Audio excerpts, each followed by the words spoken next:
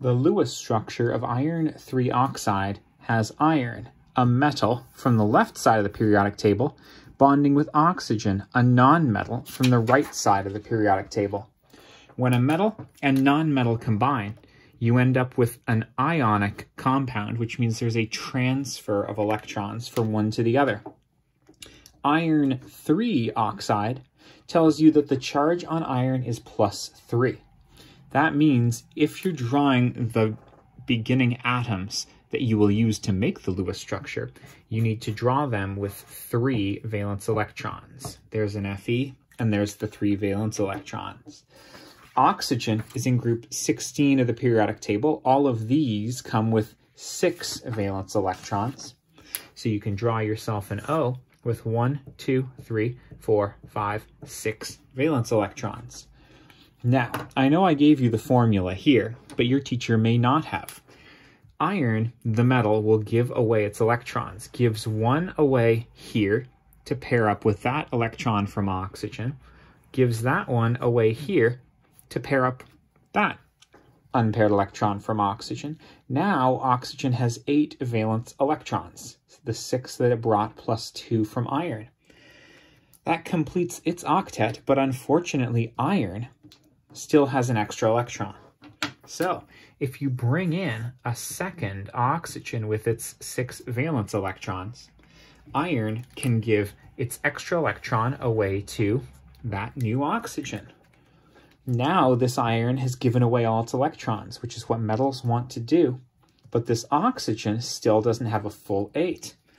So, in that case, you need another iron with its 3 valence electrons.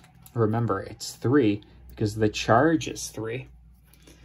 And so that electron from iron will go to that oxygen to complete its octet.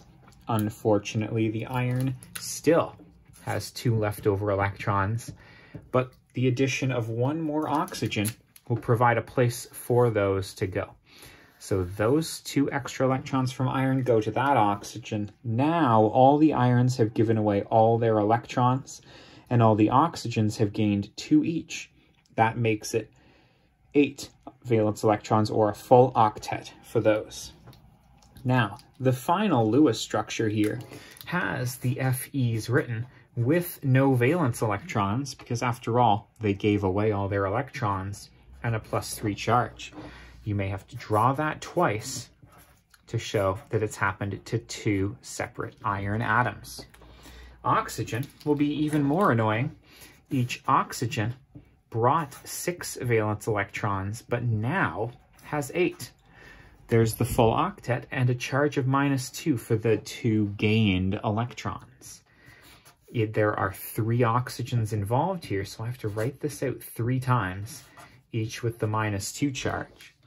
And I'm putting the square brackets around it because we always do that for ions Lewis structures. Cool, there's your complete Lewis structure. Now you might be allowed to take a shortcut and simply draw yourself Fe with the +3 charge times 2, because there are 2 of them, and the O with its 8 electrons in its outer shell, the -2 charge, and there are 3 of them.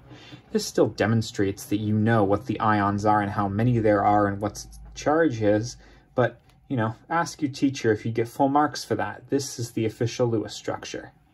There it is. Best of luck.